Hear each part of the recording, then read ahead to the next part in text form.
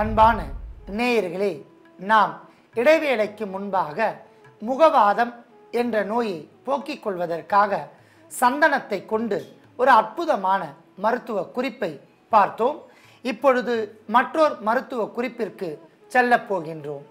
ஆண்களுக்கு ஏற்படுகின்ற தாது பலவீனம் என்ற நோயை போக்கி தாது புஷ்டி ஏற்படுவதற்கான ஒரு அற்புதமான மருத்துவத்திற்கு செல்லலாம்.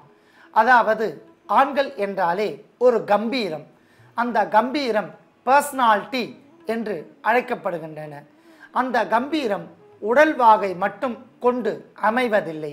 உடல் தோற்றம், அவர்களது நடவடிக்கை, செயல்பாடு, ஆண்மைத்தன்மை இவையெல்லாம் கொண்டு ஒரு மனிதனின் பர்சனாலிட்டி என்று சொல்லக்கூடிய கம்பீரம் அமைகின்றன. அந்த கம்பீரம் அமைவதற்கு அவர்களுக்கு தாது பலம் மிக முக்கியம். அப்பொழுதுதான் நிமிர்ந்து தோள் கொண்ட, அதாவது அதிகமான பலத்துடன் காணப்படுவார்கள். இவைகளில் குறைபாடு ஏற்பட்டால் மனிதன் பலவீனமாகின்றான். மனதளவிலும் உடலளவிலும் பலவீனமாகி பல்வேறு வகையான நோய்த்தன்மை ஏற்படுகின்றன. இதை முற்றிலும் நீக்கிக் கொள்வதற்கான சில எளிய மருத்துவ குறிப்புகளை பார்க்க போகின்றோம். அதற்கு முன்னால் இந்த நோய் ஏற்பட்டால் அதற்கான அறிகுறிகள் என்னவென்று பார்க்கலாம். உடல் மெலிந்து காணப்படும், கூன் முதுகு விழும், தாடைகள் ஒட்டி காணப்படும், தூக்கமின்மை என்ற நோய் ஏற்படும், அதீத உடல் உஷ்ணம் ஏற்படும், உடலில் விந்து உற்பத்தி குறைவாக இருக்கும், குழந்தை பேறு கிடைப்பது தாமதமாகும்.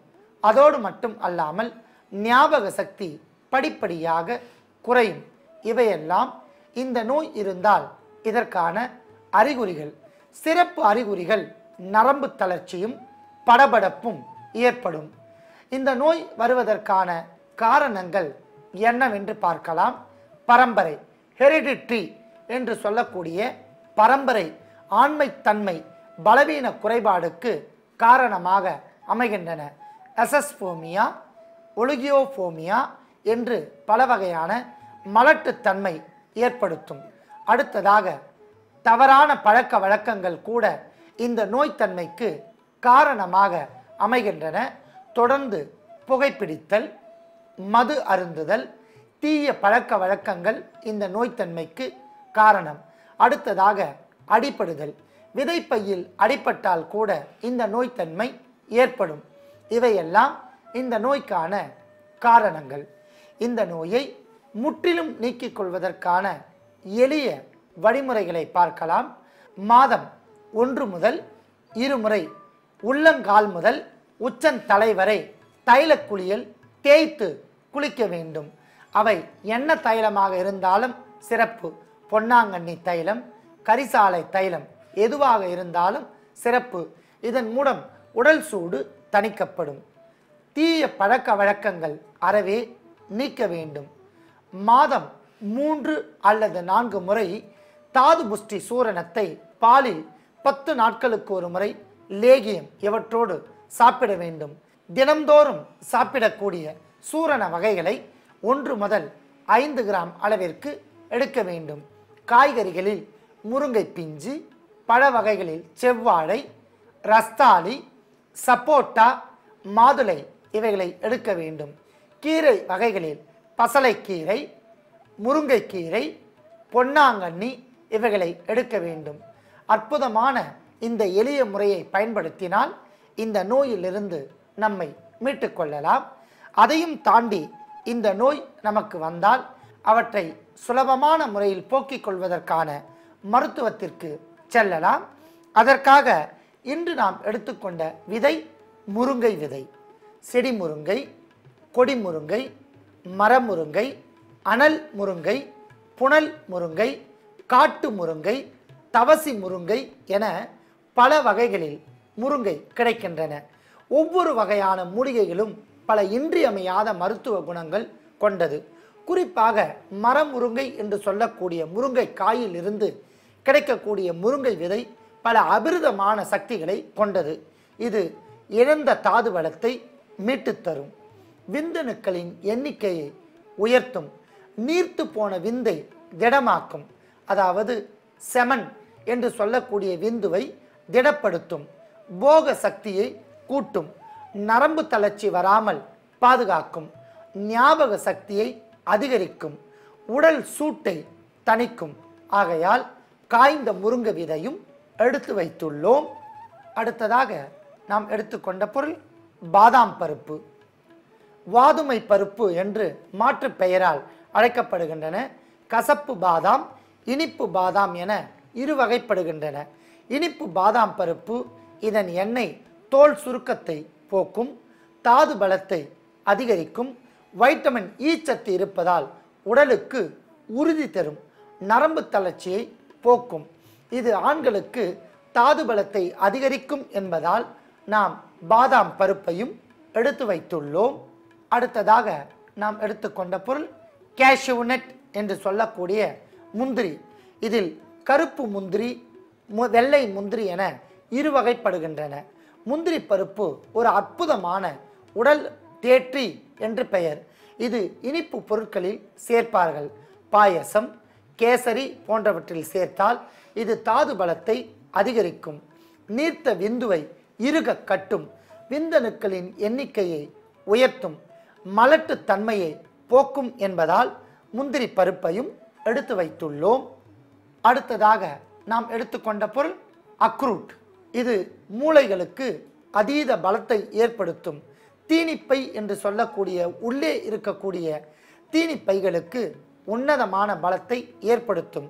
கல்லீரல், மண்ணீரலுக்கு பலம் தரும். இது அறிவு சார்ந்த விஷயங்களை துலக்கிவிடும். இது உடலுக்கு உறுதியும் தாது பலத்தையும் அதிகரிக்கும் என்பதால் நாம் அக்ரூட் பருப்பையும் எடுத்து வைத்துள்ளோம். அடுத்ததாக நாம் எடுத்துக்கொண்ட பொருள் சிறுகற்கண்டு. சிறுகற்கண்டு இனிப்பு தரும். இது மற்ற பொருட்களோடு சேரும்போது சிற்றின்ப வேட்கையை தூண்டும். இது உடலுக்கு நன்மை என்பதால் சிறுகற்கண்டையும் எடுத்து வைத்துள்ளோம். அடுத்ததாக நாம் எடுத்துக்கொண்ட பொருள் நாட்டு பசும்பால். அன்பான நேயர்களே, நாட்டு பசும்பால் உடலுக்கு அதீத பலம், மூட்டு வலி, ஆண்மைத்தன்மை அதிகரிக்கும். ஒரு கம்பீரமான தோற்றத்திற்கு முதுகு தண்டுவடம் மிக முக்கியம்.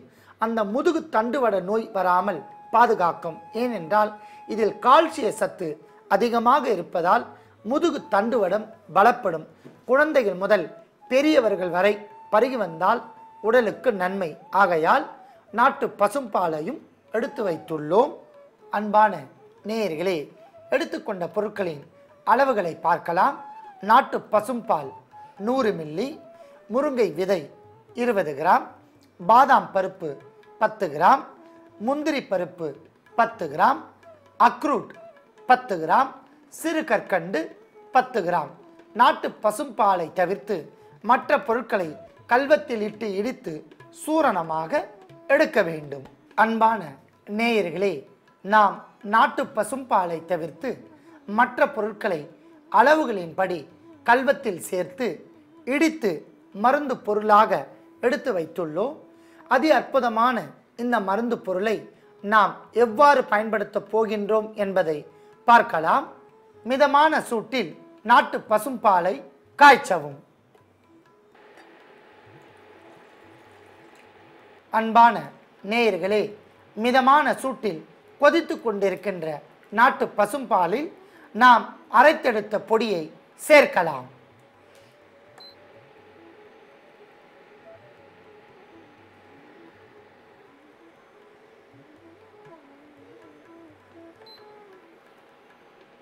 அற்புதமான முறையில் கொதித்து கொண்டிருந்த பாலில் நாம் சேர்த்த இந்த பொடியெல்லாம் சேர்ந்து நன்றாக கொதித்து விட்டன. இதை நாம் எடுத்துக்கொள்ளலாம்.